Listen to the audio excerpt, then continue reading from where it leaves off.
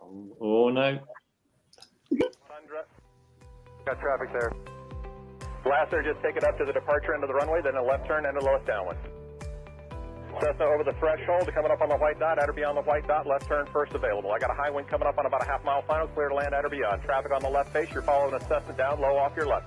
Square it up just a little bit, and then we're going to get you in. Start your descent, though. Start your descent on the base. Traffic on final, give me follow on base. Base traffic, start turning toward the numbers now. High wing coming up on quarter-mile final, take it all the way down to the green. Cessna taxiing on the green, expedite down to the next hard surface. Get me some speed, there you go, go, go, go, go fast. This is going to be good. I got traffic on a mile final, you're following traffic ahead and to your right. High wing coming up on the threshold, take it all the way down to the green dot. 5 Charlie Sierra, 2 mile final. A mile final, turn north, and we're going to just make you, we're going to bring you back around. Jet traffic's coming up on about a mile and a half final, runway 9er clear to land. Okay, all right, let's listen up, guys. If you're on final for runway 9, I want you to offset to the left. I got a jet that's landing on runway 9. The jet's cleared to land runway 9 if you can make it. If not, just continue straight ahead. It looks like you're going around for the jet. That's fine, that's fine, that's fine. Oh, we had one right in front of us, sir. Dragger. Let's see. Well, we got a tricycle. Tricycle, put it down. Tricycle, put it down. Tricycle, put it down. Tail dragger, down to the green dot, then a left turn. Short final here. You cleared land on 9 all the way to the white dot. Go down to the white dot. Find somebody to follow out here. Canard, just come to the runway, and I might have to just send you around. That'll be fine. And for the jet, you just want to stay in this pattern, or you want to go back out for an instrument approach? Stay in a pattern, Charlie Sierra. All right, just stay with me here for a minute. And my tail dragger, and let's see, over the numbers, go down to the green. And Canard's going to have to go around. Canard, go around. Canard, go around. Canard, go around. And my high wing here over the runway, keep it airborne. Keep it airborne. You do not descend. Do not descend. You got a fast guy behind you. Do not descend. There you go. Keep it airborne. Keep it airborne. As soon as the guy behind you gets slowed down, I'm going to put you down. So keep it airborne. The one that just passed the white dot, make a left turn on the hard surface. All right, my high wing tail dragger, you can put it down now. You can put it down now. And Charlie Sierra, let me get you about a mile off. Let's see, Charlie Sierra, I lost. There you are. Make a left-hand turn. I'll try to resequence you here on the downwinds. We'll see how it looks. Short final, you're clear to land runway 9 on the white dot. Clear to land on the white dot. There you go. And the tricycle left on the hard surface and follow the flagman. Welcome. Thanks for being part of the show.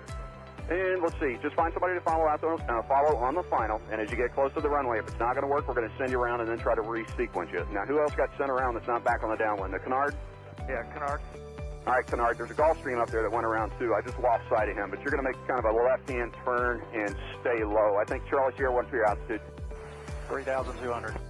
Okay, that'll be fine. Just maintain VFR. I don't know what else is up there above you. Probably most everybody's down here, so just make a left-hand turn. We'll try to get you back here. Canard's got the jet in sight. Okay, the RV, maybe an RV-10, whatever, here on final. Keep your speed up and go all the way down to the, aim for the green dot for me. Actually, keep your speed up. There's a guy behind you. Aim for the green dot, and I'm sure that's plenty of room for you to land on runway 9. You're clear to land on runway 9. Number 2, you're going to go down to the white dot. Follow the white dot. Actually, you know what? That's 1,500 feet. You're going to land at the white dot. The spacing looks adequate here. 2 guys on final. You're kind of tight there. Keep each other in sight, and you're going to aim for the white dot.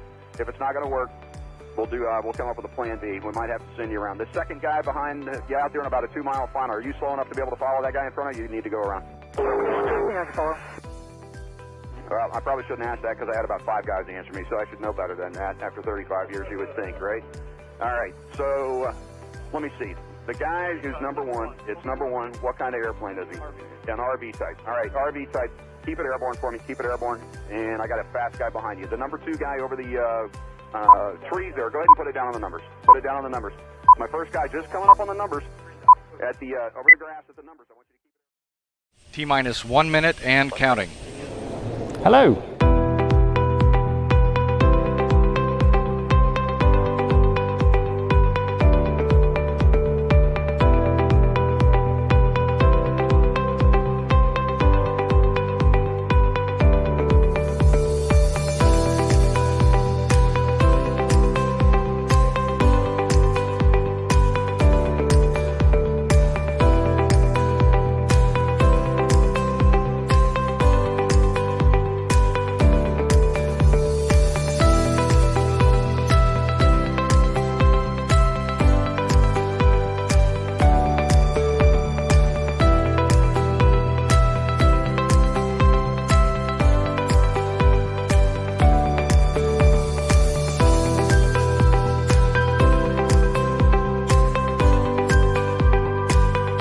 Four, 3, 2, 1.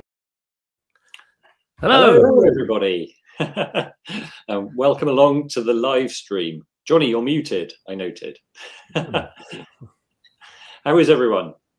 Yep, very good. Yeah, good, if you can hear me. Yeah, now we can hear you. That's all good. Well, thanks for joining us. Obviously, we haven't got Ian with us. He's still away on holiday, but filling in for Ian, we have Carol de Sola Atkin wearing her flight. Oh, what have we got? Oh, yeah. Blimey, it's like lanyards, old and new. You've got like the historic lanyard collection there. And a Poolies tag. And a Poolies tag. Those also my Poolies, yeah. Very good. Good to see everyone. We've got all the usual stuff, as well as tonight's guest, Guy Bowen, who's chairman of Flying Scholarships for Disabled People, and he's waiting patiently in the green room. We'll have Simon shortly with the weather. But first, we have tonight's Sky Demon Top Tip. It's the UK's most popular flight planning app. If you're one of the rare people who's not yet tried it, why not give it a go? There's a 30-day free trial. Tonight's top tip is brought to you by the famous Tim. So run the video. Hi, I'm Tim from Sky Demon. Welcome to today's top tip. If you have an airfield you fly to quite often, or you're just quite interested in, you can add it as a permanent favourite in the Airfields tab. To do this, press Add Favourite down here, type in the name, select it, and you'll see it always down here under Favourites, even if you've got another route planned far away. The airfield is always there, so you can quickly see its weather, or go into it, see current NOTAMs, or access its plates. To remove it as a favourite, press the pin button and go unpin from favourites, and we can see it's disappeared again. For more information on any of our features, go to skydemon.aero and choose Help and Support.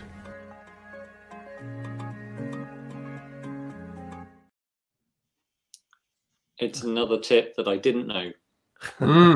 I've got to say, it's always the Sky Demon user interface. It's like so simple. It's like Tim's like, yeah, just pin it, unpin it.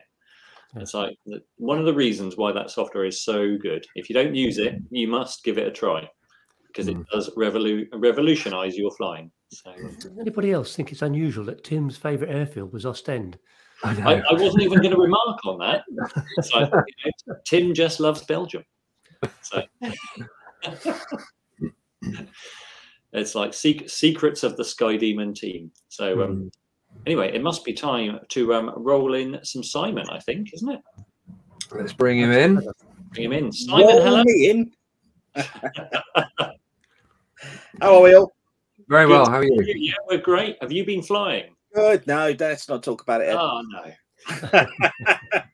Let's move. Look, the novel, right, when I finish this, is going to be like that thick. It'll be the bestseller on Amazon.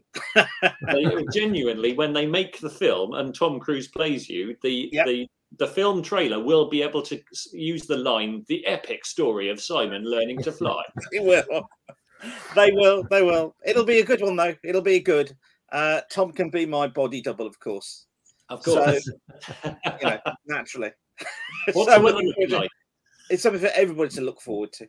Right, should we do a bit of weather? Should we get crack on with the weather? This is how things look for Friday. Actually, it's going to be quite a good weekend. High pressure's building in, and it looks as if, apart from being a little bit breezy, for most of us, there's going to be some decent flying conditions around. And for me, that really pains me to say that, because I'm going to be looking out there wishing I was up there. But anyway, that's a different story. So this is how things shape up for tomorrow. Can you see this weak front? When you see a front like this on the charts, it's got breaks in it, or sometimes it has little plus signs in between. That means that the front is weakening. And we've got one of these tomorrow. Just moves its way south. It's a cold front. There's not much on it apart from just a little area of cloud. It brings bases down to about 2,000 feet. Tops on that will be at about 8,000 feet. Could be one or two up at about 10,000 feet. And they would be just enough to produce one or two spots of rain. Now, once that front has cleared southwards, and it's weakening all the time as it does go south, we'll get some higher bases following in behind, probably about 4,000 foot bases, 6,000 to 7,000 foot tops, and good visibility coming in as well. well. It's a northerly flow, so it's relatively unstable, and it may just be able to produce a shower or two, but generally it looks like being a decent day on Friday once that front has cleared. I should say, just across southern England, it's fairly cloudy. There may be an odd shower, but actually, even across southern England, it looks like it's pretty decent flying. Now, for Saturday, high pressure to the northwest of Scotland. Quite a bit of cloud around on Saturday. You see here the cloud ceiling forecast generally showing green colours, but because there's so much colour on there, that indicates there's probably quite a bit of cloud. Typical bases 2,000 to 3,000 feet, tops at about 5,000 to 6,000 feet. Maybe an odd shower just down the eastern coast, but for most of us it's dry. Visibility is going to be pretty good as well. We're still at sort of 20 to 30 kilometres viz for most of us. Just a bit of a northerly breeze picking up, particularly for England and Wales. Could be looking there at speeds probably around about 15 to 18 knots. So it just picks up a touch. Could be gusts of 20 to 25 knots along eastern coast. And then for Sunday, the high drifts into Scotland on Sunday. Still plenty of dry weather around. Still a fair amount of clouds. You see here the cloud ceiling forecast. They're generally green again. So probably bases of around 2,500 to 3,500 feet on Sunday. Tops at about 7,000 feet. And I think, again, may just be an odd shower in the east, but generally for most of us, it looks pretty fair. I think breezes on Sunday northeasterly at about sort of 12 to 15 knots, so not much wind around. And again, as I say, those visibilities look pretty good. So all in all, quite a decent flying weekend. I should just say, those of you thinking of cross channel actually on Sunday, that northeast flow may just bring some showers into Kent, into the eastern sides of eastern areas of Sussex and Surrey, and just lying through the channel as well. So check the forecast carefully if you're thinking about anything cross channel on Sunday. I wouldn't be surprised if some of those clouds turn out to be quite deep mid-channel. So do just check before you fly. Obviously, take a look at Form 215 to get the update on that. So have a fantastic flying weekend is basically the message. Now, don't forget, I've got an aviation weather school. This is going to be a mid-week aviation weather school part 1. It's classroom based. It's based here at Weather School HQ, and it's going to be between 10 a.m. and 4 p.m. on Wednesday, the 22nd of March. I think we've got 2 places remaining on that. So if you want to come along, don't do these midweek courses very often. This is your chance. Go to weatherschool.co.uk and book your place now. Have a wonderful weekend, guys, and I'll see you next week.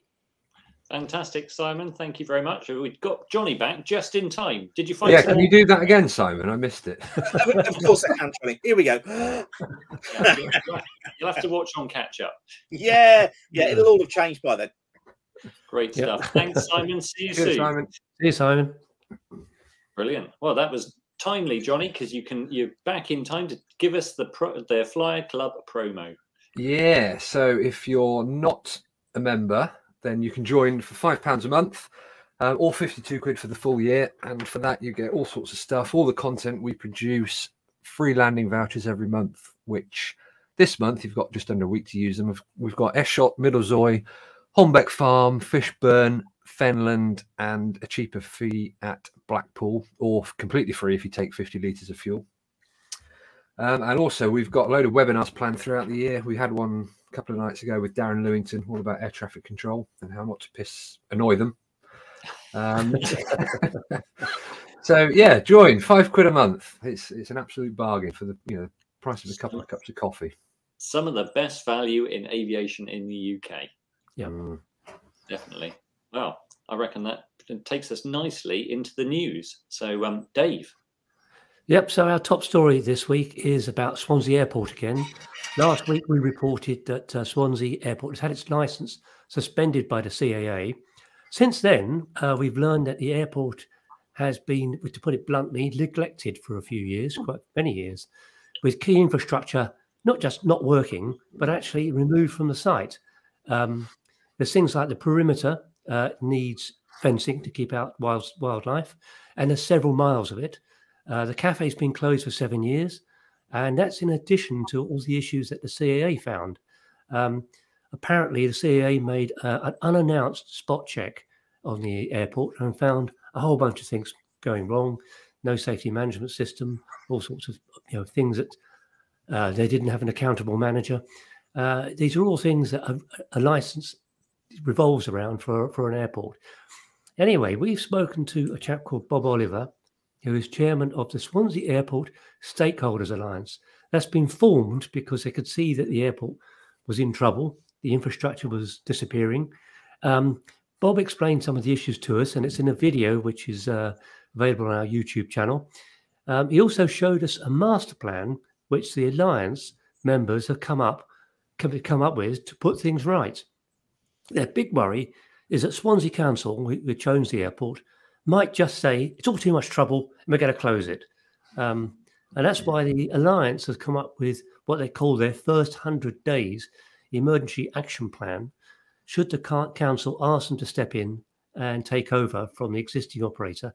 And that's what most people would appear to want. It's going to come to a head at the end of February, because that's when the CAA has set a deadline for things to happen. They're not really necessarily expecting all the things to be done by the end of February, but there needs to be a plan in place to do them. They've said this to the operator before, and it hasn't happened. So they're a bit more suspicious this time. They're going to need convincing to, if not revoke the license, at least keep suspension going for a while. So anyway, it's in abeyance. We should know what's going to happen at the end of February, beginning of March, and that's not very far away. It's quite a tough task, isn't it, when you think about it, to keep an airfield in a licensed situation. Like you say, just to keep it fenced and secure. It's actually miles of fencing. So and apparently the lease that the operator has with the council, which has just come up for renewal, it revolves around maintaining the license. It revolves around having a cafe which has been closed for 7 years. They need to have to keep that license. They need to have the fire side of it covered. There's a whole bunch of things which have to happen. So it looks a bit messy at the moment. Fingers crossed it'll turn out okay. Jay Gifford said, I watched Dave chatting with Bob. It was very interesting. So if you haven't seen the video, check, like Dave said, go and find it on YouTube. Very good. I've got some news. The LAA has a new CEO. Not quite yet. He's about to transition in the role with Steve Slater, the outgoing CEO. But it's a chap called Simon Tilling. He's been appointed, and he'll take over in mid-April, and brings a wealth of leadership and general management customer service experience, together with a passion for sport and recreational aviation. Simon apparently said, "This is my dream role, and I can't wait to get started," which is great news. He's an experienced pilot. He's owned various LAA types, including one of the UK's oldest Taylorcraft Oyster aircraft. He's also British air racing champion, and a former British air racing champion from 2020 to 2022. He was the chairman of the Royal Aero Club 3Rs. And during that time, he regenerated the appeal of air racing to new participants. Errol Smith, chairman of the LAA, said, "I'm delighted to announce Simon's appointment as CEO and look forward to working with him in future to further improvement to our performance and standing of the association on behalf of our members."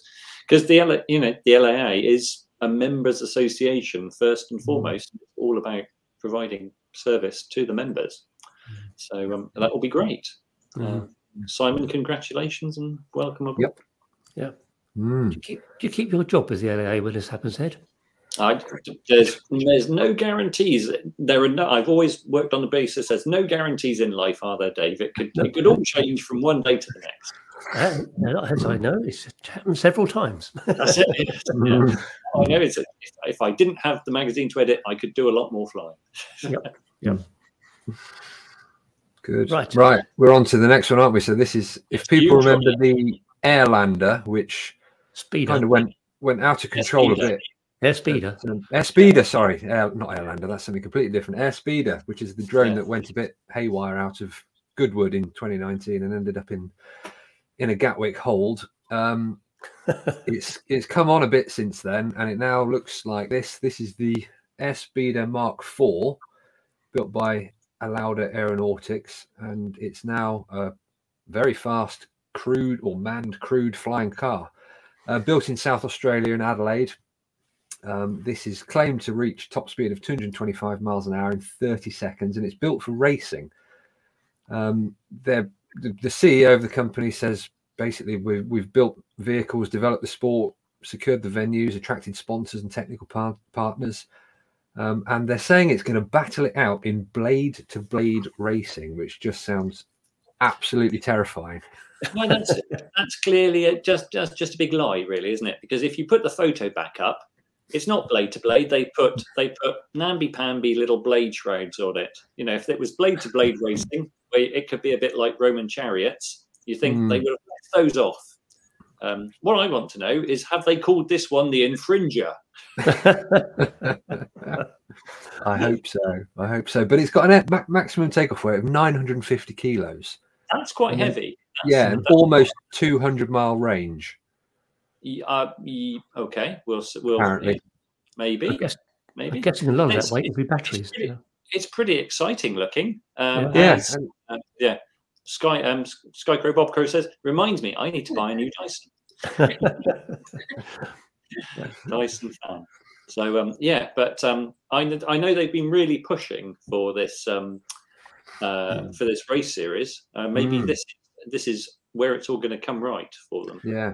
Well, over the last few years, since that incident at Goodwood, they have run unpiloted, drone racing, and that's been getting better and better and more. They've learned how to make the things work and reliably now, unlike the first one. I was looking at that photo, going, it reminds me a bit of Jerry Anderson and Dave White. It's the Angel Interceptor from Captain Scarlet. Totally true. Yeah, I wonder if we'll see it at the Festival of Speed at Goodwood in the future. I would imagine they're probably banned from Goodwood, aren't they? Yeah. I think the CAA will take some persuading as well.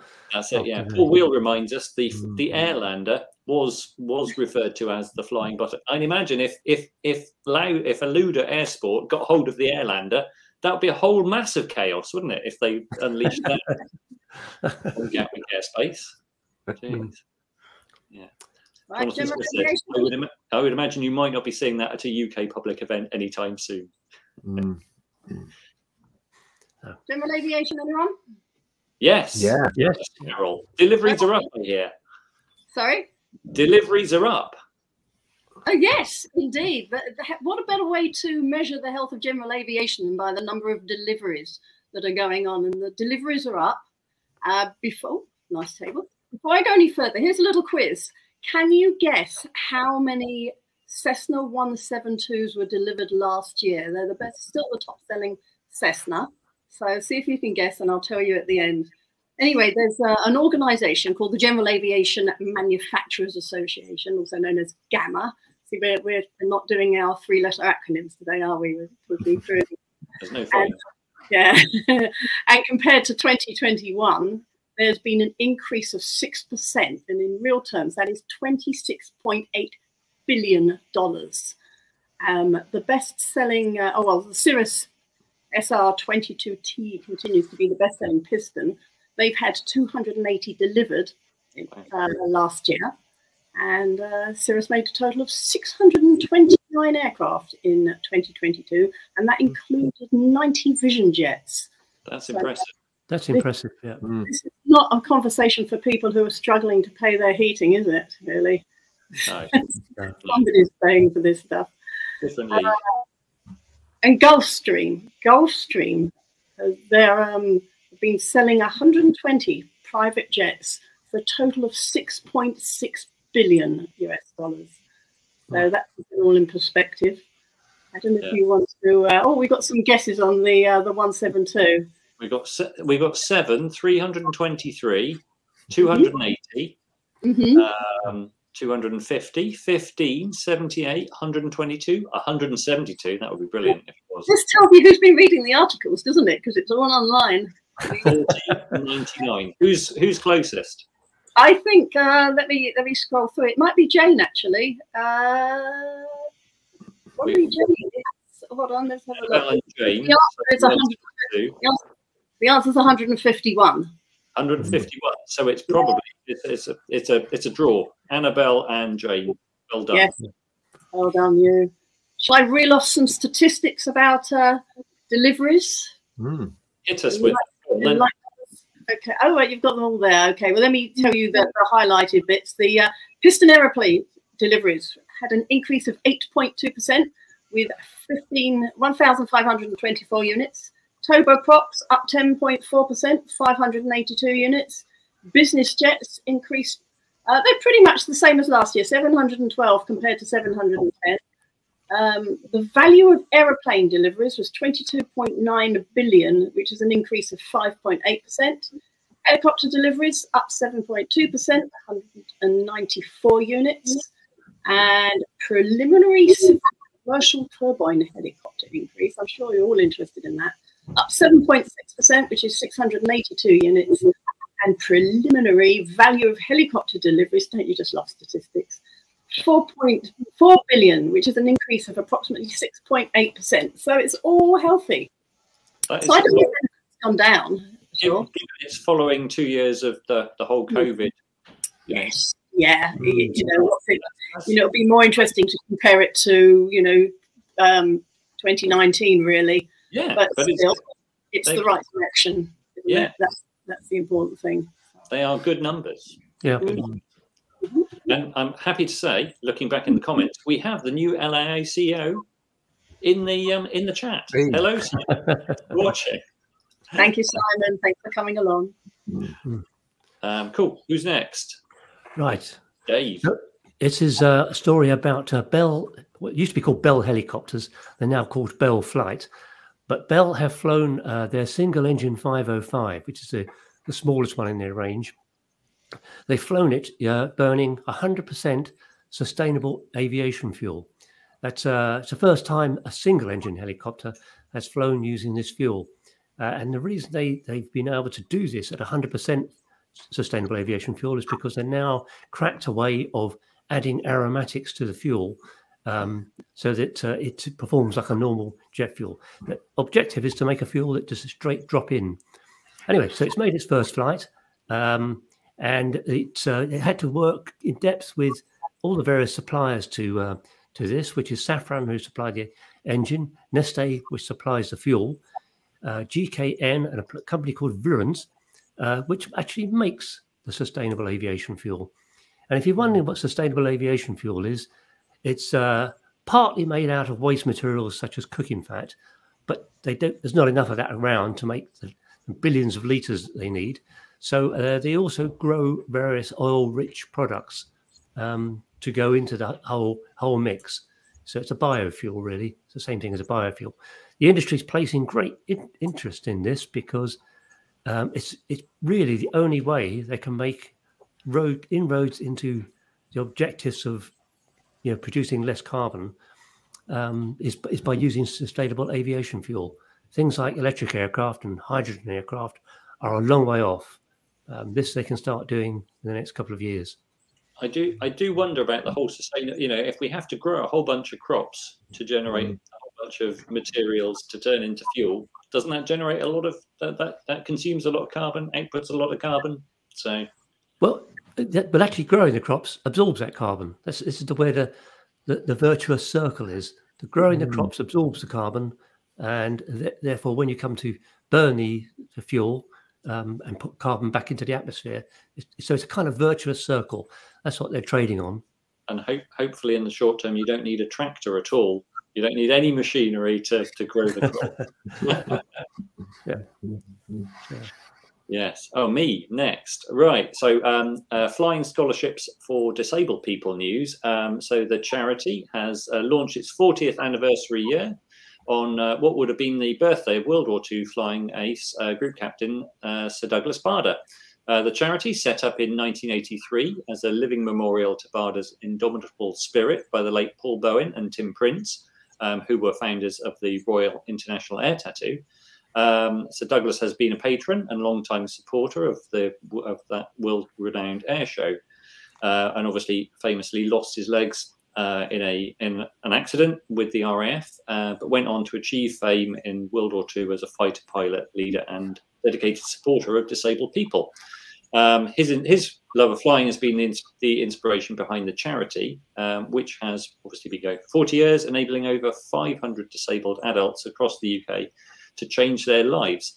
Good news is we'll have Guy Bowen on, the chairman of FSDP, shortly to tell us about what's going on in the anniversary year.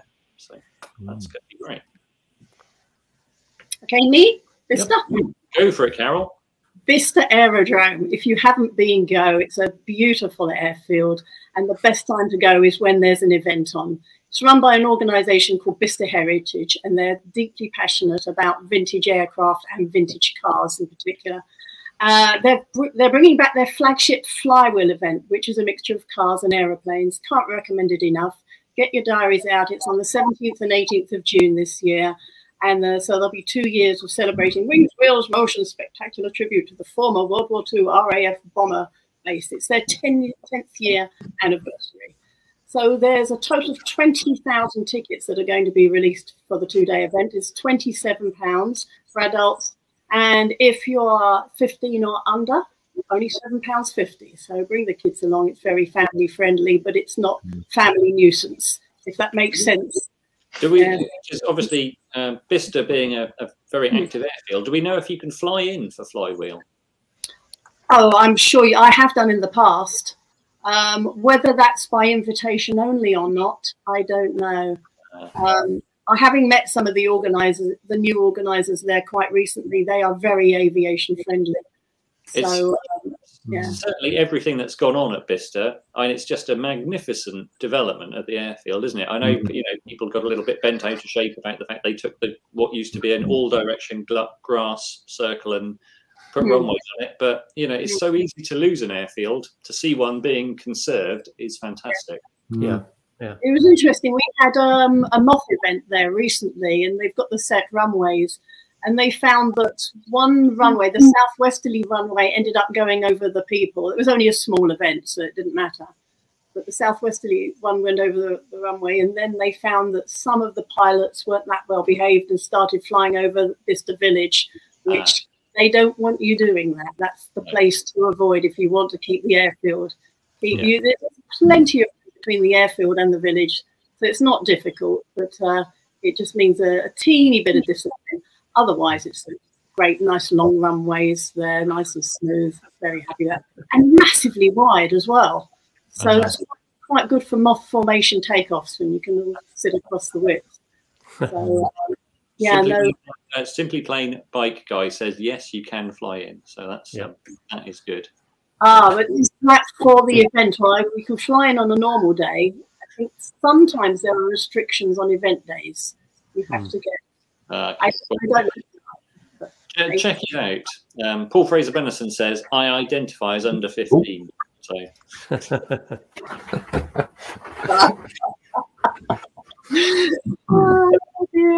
Good stuff. Right, final quick news story. We mentioned the Fly Club webinars earlier. We had Darren Lewington on Tuesday. We've got more planned for the year. The next one's going to be at some point in March. Will Flood is going to be giving an insight into buying and selling aircraft. And then in April, Greeners will be on to discuss UPRT. And the full list is on the Fly website. There's a news story on there. So if you want to read through and look at what's coming up for the year, you can do that. So I think that's all the news over, isn't it? So I'm going to bring in Guy. Fantastic. Hi, everyone. Good evening, Guy. How are you doing? Yeah, really good. Thanks for having me on. You're welcome. I'm just trying to work out how to make you bigger. There we go. Oh, don't do that. No, don't make me bigger. Just clicking at the same time, Johnny. That's all right. Good. Well, thanks for joining us. Just give us a bit of a background as to who you are. You're chair of Flying Scholarships for Disabled People, but talk us through how you got to that position. Pure nepotism, Johnny, as you know. It's just pure nepotism. It's just the son of the founder, so that kind of helps. No, me personally, I'm a pilot myself. I'm an airline pilot with BA on the 787. But I've been really fortunate to have grown up on the International Air Tattoo, or now the Royal International Air Tattoo, as it's called. And by growing up on that, I grew up alongside the charity that you talked about today, Flying Scholarships for Disabled People. So I guess it's kind of been in my DNA and in my blood. And in a moment of madness about 7-8 years ago, they invited me along as a trustee. My father unfortunately passed away about 16 years ago, unbelievably now. Yeah, I've been a trustee for 4 years and then now chairman for 3. And the charity goes from strength to strength. And here we are at our 40th anniversary. Yeah, so just talk us through what FSDP does and how it helps people. So it's probably best if I start at the beginning, really. You mentioned Sir Douglas Bader, and yesterday was, or the 21st was his anniversary of his death. Sir Douglas met my father and Tim Prince in the 70s. And I think they were 2 quite young reprobates who had an idea to start an air show, which is now the Air-to-2. But the magic dust, the kind of sparkle behind it was Sir Douglas Bader. I think he liked their spirit, and with his network at the time, was a bit of a fairy godfather. And the relationship I know from my father with him was pretty special. I mean, there are pictures of me as a child with Sir Douglas Bader at the breakfast table, and I had no idea of who he was. And thinking, you look at it now and you go, God, the questions I could have asked. He sadly died in 1983 on his way to do a speech in London and caught everyone by surprise. And he really was a celebrity of his time.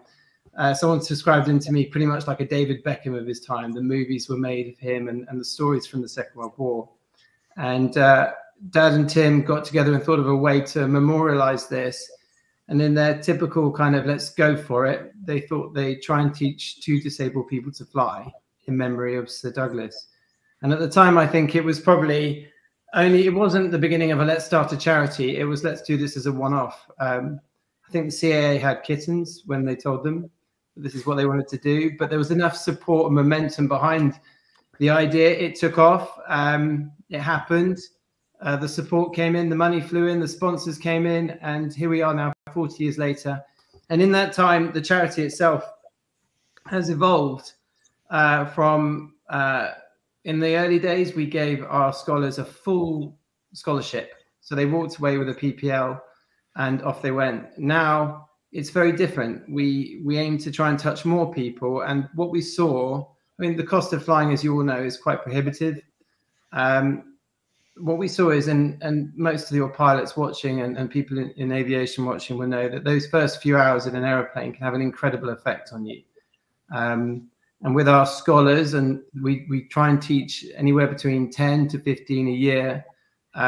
We give them now 16 hours, and it's very much designed as a catalyst. They go through exactly what an able-bodied person would do with their flying. They start right at principles of flight. They do their exams. They go through straight and level, climbing, descending, and some go all the way to going solo. But the main thing we're trying to achieve now is to show them what they're capable of. So at the end of those 16 hours, we see a different person to the one that we meet at Cranwell. And some carry on. We're desperately looking for funding to try and, for some of them that really swallow the pill and want to go the whole way. But for others, that 16 hours was enough to show them, their family, their friends, what they are truly capable of, and another sense of independence. So they kind of move forward. So I think I'd probably start from the beginning and end to the end, but that's what we do. Yeah.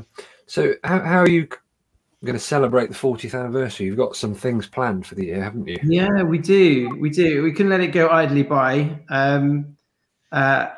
It's another year for us. So we've literally only a few weeks ago done our pre-selection for this year's scholars. So the kind of remit of the charity carries on.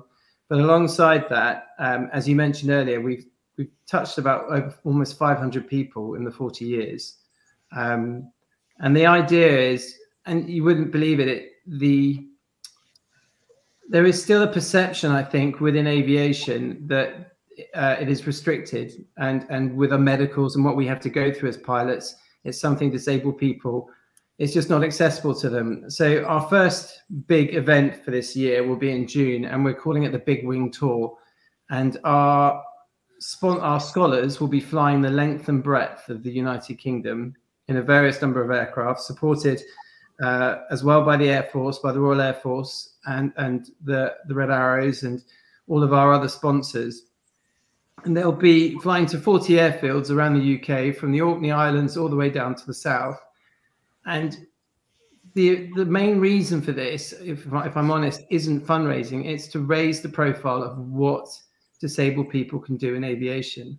And by flying into these airfields all around the UK, we want people's jaws to drop as they get out of the aircraft, make their way across to the flying club and tell their stories and tell them what we do.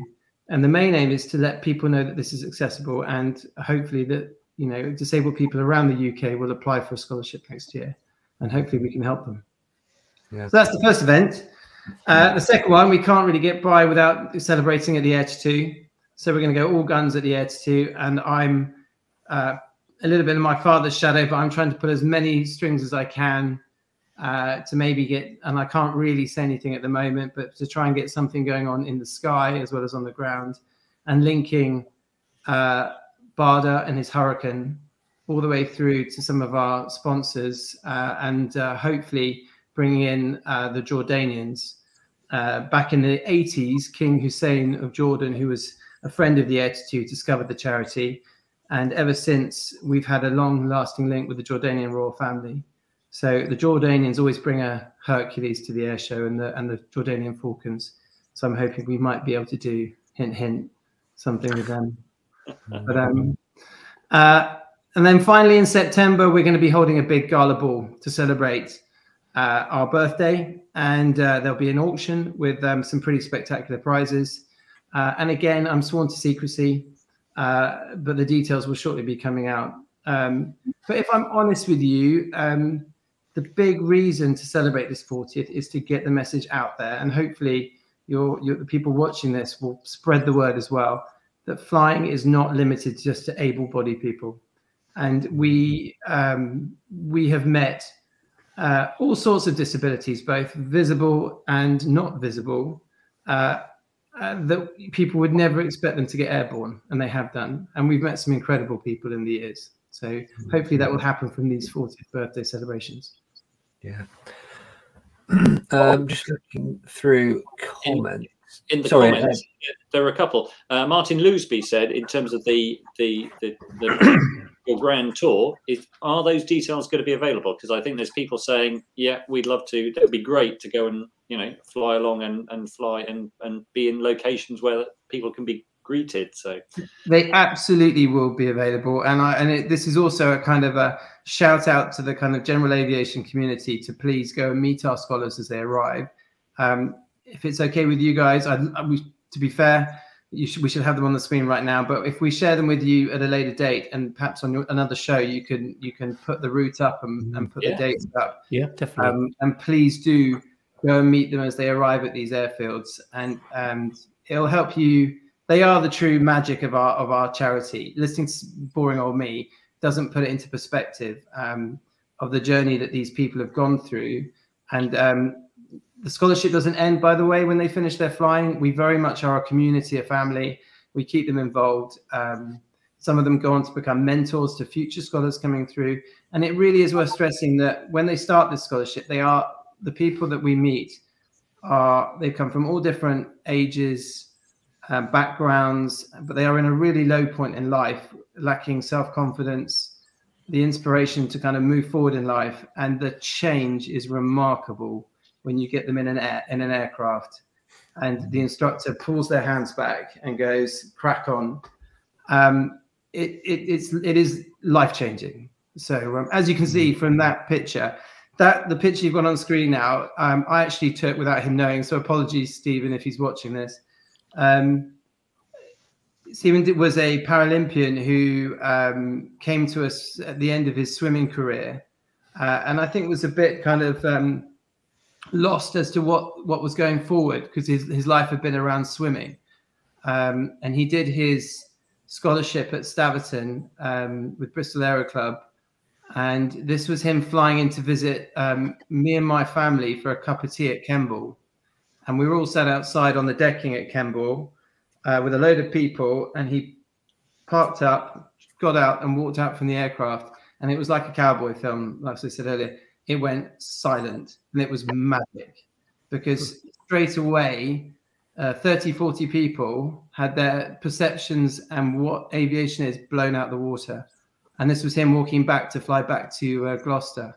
So it's incredible. And it's exactly what Douglas Bader was, and why he's still a legend today, because back in the pre-war, in the pre-Second World War, a man who lost his legs, he couldn't be a Spitfire pilot, a Hurricane pilot in the Battle of Britain. There's no way. And he went on to become an ace and obviously lead his big wing. So I couldn't think of a better memory, really, for the man himself. Other than the Big Wing Tour, how else can people get involved and support or donate?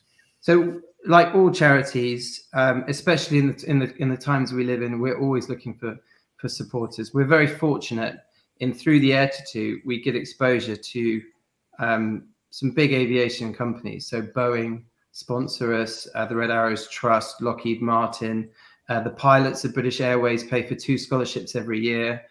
So we're very fortunate to gain this exposure into that side of the world, but we don't take it for granted. We're always looking for sponsors and for people, not just necessarily financially, but to get involved with us as a charity and to spread the word. For those that may be watching or may know somebody who they could benefit from this, our website is www.fsdp.co.uk, and go online. The applications form is all there. All the details are there. We've done our applications for this year, but it will be open, and we'll be reviewing them next year.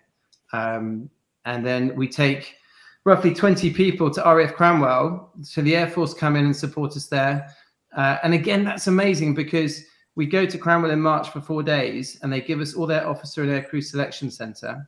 And our doctors come, who are all volunteers. Our flying in schools come, and they come along, and they go through selection and aptitude testing, and we just get to know them. And right alongside them, you've got the young pilots wanting to join the Air Force.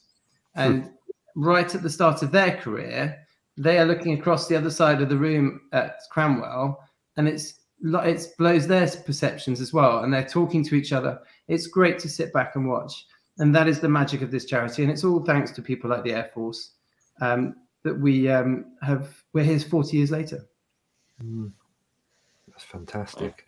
Have we got edit? I've not got eyes on the comments. Is there anything more in there? Something connects with a question I had. Brian Wheeler, who we had on as a guest, Brian, obviously one of the trustees of Airability, said, Guy, how do your wheelchair flyers find transferring into the C-42? Do you have to hoist them? And kind of connected to that, you mentioned you've got a whole bunch of flying schools that work with you to provide training. How are they? So currently we have 3 schools working with us this year. We've got Compton Abbas. We've got a flying school there. They fly the C-42, and obviously with the C-42, it caters to certain areas of disability because of obviously the weight of the aircraft. It's much more accessible than a PA-28. Yes, they do have a hoist down there, and Fiona, who runs the school, has years of experience with our scholars, and really gets the most out of them at Compton. We then have PA-28s at Staverton with Bristol Aero Club, and then Weston is our other aero club where the flying school there, where they have hand controls. But I mean, all of our schools, I cannot say how far they go beyond the kind of experience of what would be a normal flying school experience of learning to fly, because they not only, what we do with our scholars is, it's not just turn up and do your flying lesson. We take them away from their support network, wherever they may live. We take them away from their family that have typically been a real crux in life for them. And our instructors come in, they put their arms around them, they look after them and their buddy, because we always pair 2 scholars together to support each other. They go beyond what you would expect of your standard flying instructor for those 3 or 4 weeks in the summer to get the most out of there. And they develop relationships that last for a lifetime with their students. But we've had some pretty funny stories in the past where we've had prosthetic limbs come off doing aerobatics in mid-flight, which forced the scholar to redesign his own arm that it would work in an aircraft. And then we've had those incredible stories as well where people have gone the whole way and gone solo. and watching the impact on their family. And all the families come together at the summer at the Royal International Air Tattoo, where they're awarded their wings by typically the Chief of the Air Staff and Prince Faisal of Jordan, in front of all their support network. And the pride and the kind of, also for our sponsors, to see the impact of where their money goes is huge. It's massive. And we're very lucky to have the Air Tattoo support. And I think my dad would be blown away that we are where we are 40 years later, to be honest. I think Douglas Bader would be pretty impressed.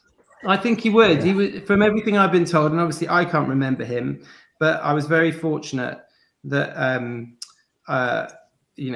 lost my mum when I was quite young, and he took on a bit of a role there, but they handed the baton to a chap called Sir Dennis Crowley Milling, who was also in Reach for the Sky, the famous film, and one of his wingman in the Battle of Britain. And I was very fortunate to grow up with him as a bit of a godfather. And I heard all the stories of what Bader was really like, and what a man he was. And you can still see that in that whole generation. And I think the words and his actions still ring true today for our scholars.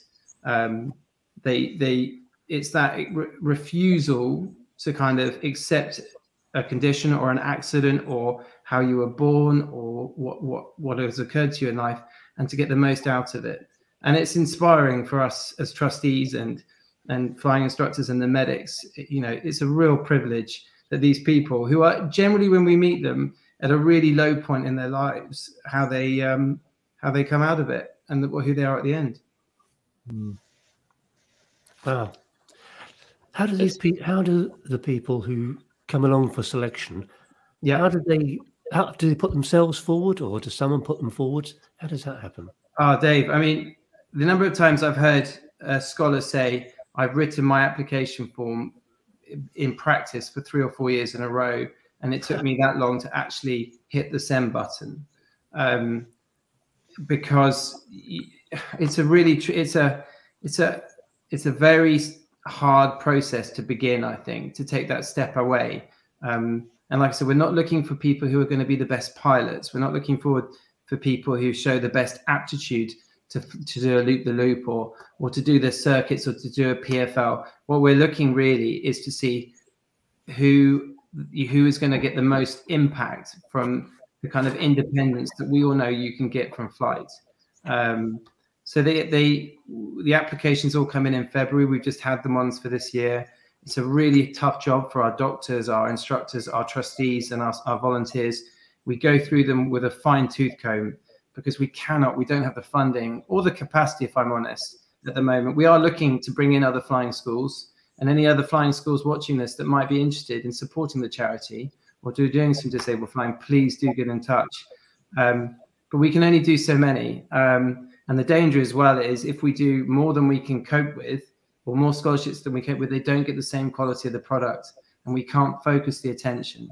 And I think that's what defines us from charities like Airability, who do a great job maintaining and keeping a presence of disabled aviation and flying for the disabled. They keep the ball rolling once our scholars finish. They give them an avenue and an opportunity and a voice alongside ours. So that's the difference between the two charities. We are aimed at people just to show them what they can achieve through aviation, whereas Airability is designed to keep them flying and keep them within this community. Wow, I think I've got something in my eye now. No, don't, because I'm the worst. Whenever I have to go to an award ceremony or to hand out things, or whenever we go to Cranwell for us is a real Kleenex moment. We go through them like you wouldn't believe, because the incredible thing, and I do recruitment for British Airways. In fact, I was doing it today. And the interview that we do there, I try not to cry, but the interviews that we do there compared to the interviews at Cranwell, we have these people that come to Cranwell who potentially haven't even shared their anguish with their own family, and they sit in front of a group of strangers and just pour everything out. And I don't know if there's some psychological reason that people like to share with strangers more than they would with their own closest kin. But it is humbling for us, genuinely humbling. and then that gets magnified as they go through their scholarship, to the point at the Air to 2 where we meet their family, who we deliberately keep at arm's length, because the idea is we want to know the scholar rather than their family. But we meet their family properly for the first time, and then you see the wider impact of what you do to the individual, how it has on all the people around them. So it's inspiring. It is. It's a fantastic, and I'm biased, but it generally is a fantastic charity, and that's why it's still here 40 years on. Great, thank you. Well, just picking up in the comments, Martin Loosby said, feeling very humble, moving and wonderful. And Alan Patterson says about you, Guy, clearly you're a very genuine, passionate man about this. This is yeah, I mean, I have been incredibly lucky. You know, I guess with flying and aviation, it was going to be like Marmite for me, growing up on the Air to 2. And the Air to 2 is a fantastic event, and the beating heart of that event is its volunteers, and they have been like a family to me growing up, and that's what FSDP. So I've been really lucky, and thankfully I like Marmite and I like flying. So I guess I can't even once my time as chairman is up, I will still be doing everything I can for both FSDP and the Air to 2 to keep it going for many more years to come. Very good. Fantastic. Paul Wheel says, FSDP, an amazing organisation. I feel privileged to have met a scholar and his instructors. Truly inspiring. More importantly, Colin Wilkinson said, I found good stuff to buy on the website. Which is great man. Well done, Colin. Good stuff. So, good stuff. You can contribute to people. You can. There's one last thing, Ed, actually, that I'd just like to share with you guys, and it's a new thing that I forgot to mention for our 40th year. We have created our own little Facebook, and there was caution amongst the trustees if this was going to be a good idea, but it's called the Big Wing after Sir Douglas Bader, and it will be launched this year. And the idea is, what we want to achieve is to kind of invite the kind of disabled community into one big family online, to kind of use it as a support network, a bit like Flyer does here, bringing the aviation community together. Hopefully it will become an online home for the disabled flying community and those interested in it, where you can share stories of your flying and kind of talk about the airfields you've flown into. So keep your eyes out. It will be an app on your phone called the Big Wing. And hopefully that will, again, help get this community a bit more presence in the kind of aviation world. Fantastic. Great. Well, look forward to hearing more.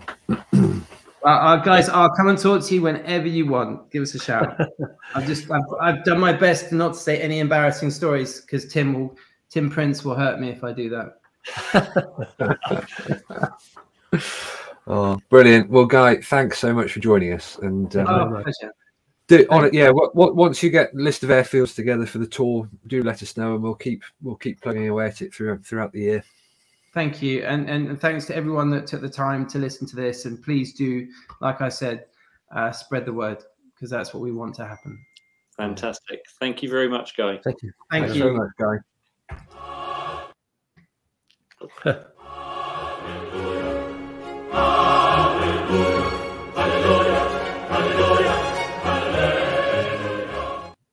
Wow.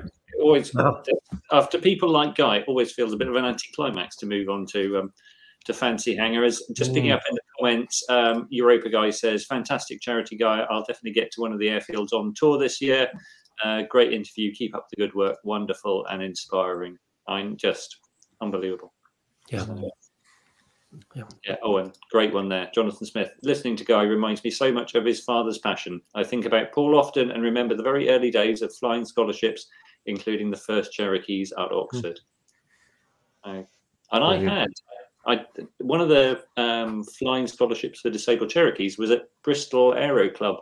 When I was a young teenager, I went for a trial lesson, and I flew in one of those. So fairly new at the time. So Paul Wheel says, one of the best guests yet. Fantastic. We got 5 minutes to go, so just enough time for Fantasy Hangar. I know yesterday Johnny and Dave were in charge of Livestream Extra, and I think you rolled out to the viewers again, didn't you, to say, hey, give us a topic for Fantasy Hangar. And I think the viewers selected favourite racing aeroplane, didn't they? Yes, I picked up on the airspeeder story. So okay. Yep. Fantastic. So we're looking for favourite racing aeroplanes. Who's first? Right. Oh, I'll do it. I'll do it. Okay, you got the picture? Carol's keen. We've got a photo. There you go. Now, that is obviously the winner. It is the best racing aircraft. But I'm going to give the others a chance because I'm cheating, because it's Fantasy Hangar. And there's nothing fantasy about that. It's up and running and alive, and I've worked with it in the hangar. So it's wrong on the fantasy part, but it is the best one. I mean, let's be honest, it's just drop dead gorgeous. The history of it is that there was a race from Mildenhall to Melbourne to promote aviation, travel. And back in 1934, and Sir Geoffrey de Havilland said they're not going to stand by without a British effort. So in 9 months, between January and September, he created this creature. And in October, it flew over to Australia. It averaged, was it about 260 miles an hour, or was it not? I can't remember, along the way, and that includes stops. It won, and it took a few years to get it back, and it did all sorts of things along the way, but it eventually came back to Shuttleworth. Well, it eventually came back to Hatfield, flew broke, got restored and re-restored. And eventually, there we go. And now it's alive and kicking and flying at just, almost every air show at Shuttleworth, and it's just breathtaking. So I think we could fairly easily stop there because it's hard to beat a Comet. What's amazing is potentially in maybe a year, 2 years time, maybe we could maybe throw a little bit more than that. But there's the potential for 3 Comets to be airworthy together. So because one of the originals is being ACSRs being restored to fly, and Ken Fern is building a replica of one of the other ones, and that's really far advanced. So there's a good replica at the de Havilland Museum in Hertfordshire. They've got the green one there, and that's beautiful because it looks real. It looks completely real, but it is a replica. So go and enjoy that. Get up close. Have a good sniff. Yeah, fantastic. Skycrow. We're going to have to show you the door. Heresy. Road taxes. Road taxes. License. Yeah. Do you remember the night that Johnny was the live stream viewers removed Johnny from the audience? Yeah. Oh, yeah. That's a good point. There's a flying replica in the USA as well. Yes. Yeah. Fantastic. Well, what's in the runners-up positions? What have we got, lads? Who's up next? Go on, put Dave. Okay. Go on then, Dave.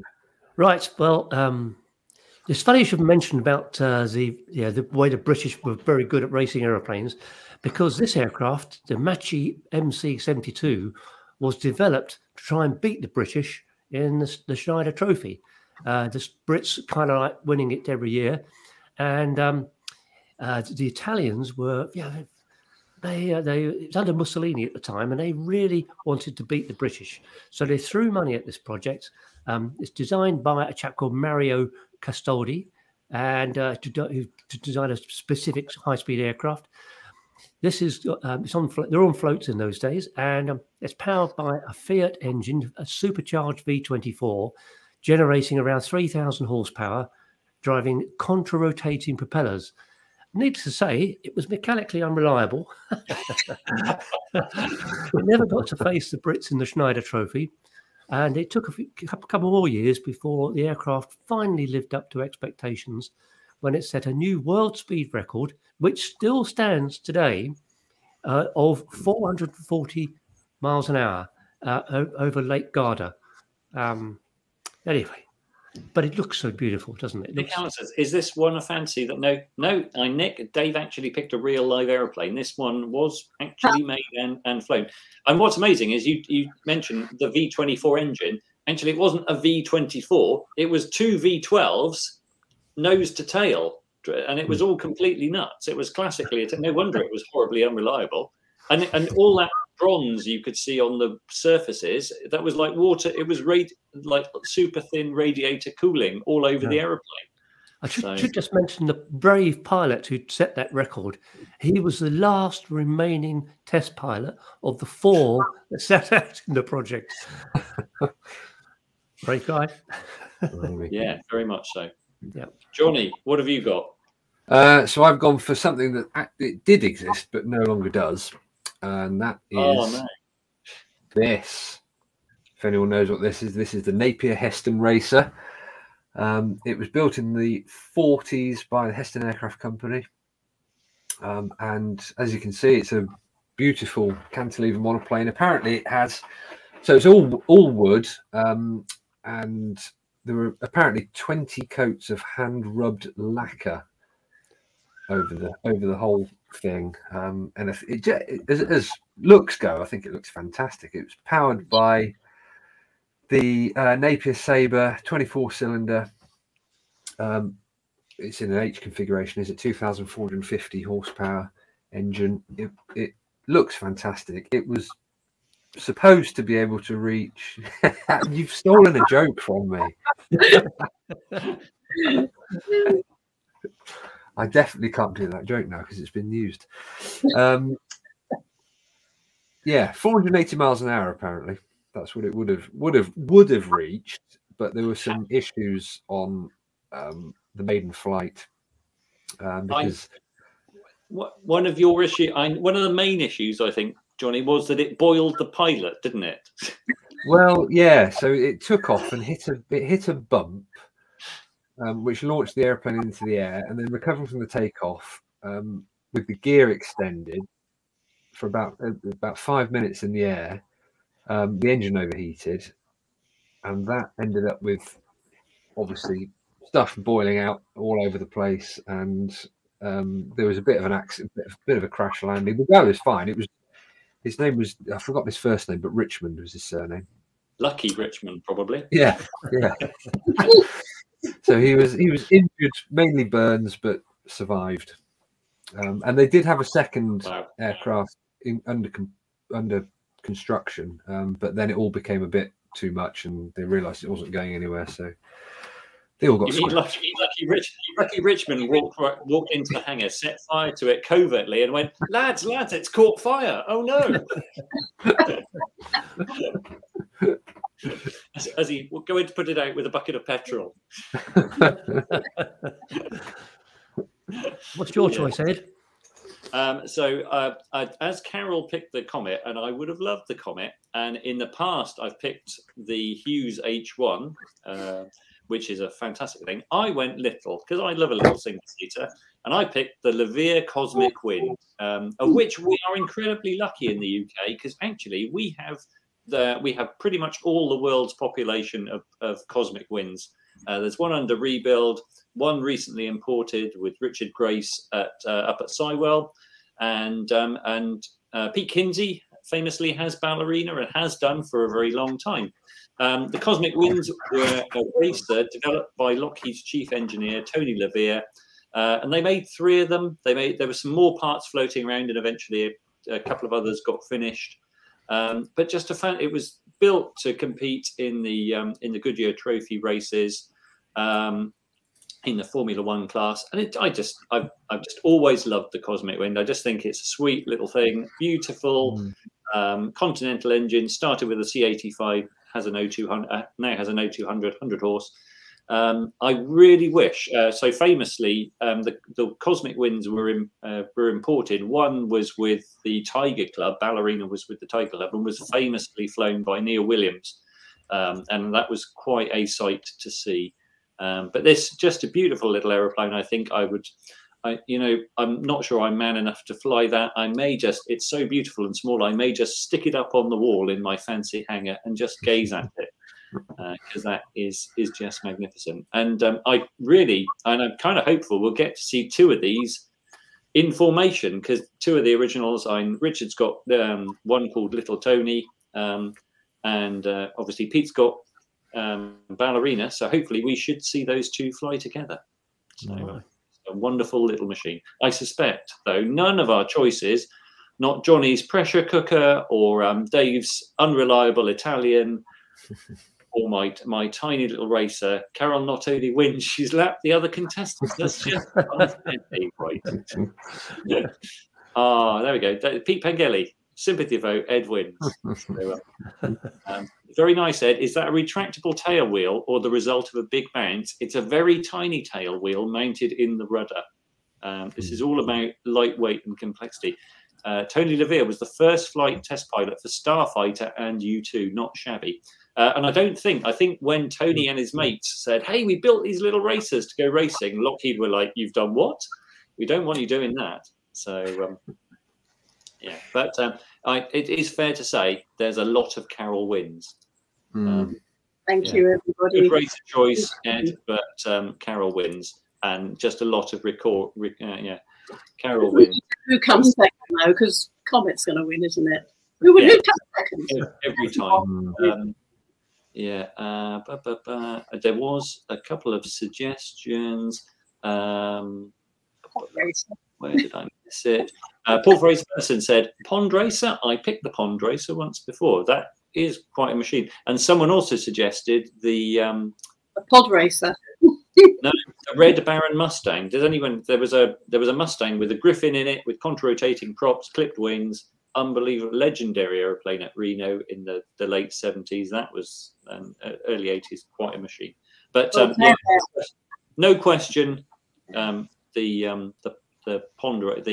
Comet is Carol wins hands down. Thank you, everybody. Can we see Johnny B? Why are we whipping Johnny? Is this for the suggestion that we should put Rotaxes on? Where's my wing? Yes. Yeah, Dreadnought Sea Fury. There we go. Yeah, there are lots of good races out there. I feel we can revisit this again and again. Do Reno races? Yes. Yeah, Reno races. No one picked a Whitman racer. Yeah, that's true. Yeah, and there were a lot of those. So there's a lot to go around. Interestingly, I get to say now that I fly an aeroplane where Steve Whitman also sat in the cockpit, because my little clip wing Cup was on Whitman's flying school fleet at Oshkosh. Wow. That's a bit of heritage. I know. Wow. Yeah. Anyway, so events, Dave, and we're overrunning. No events. It's still February, so. That's good news then. Yeah.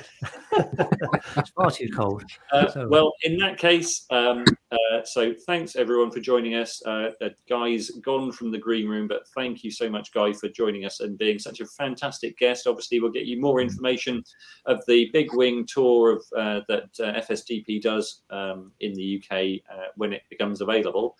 And we'll see everybody next week on Thursday at 7:30. So thanks all and good night. Thank you.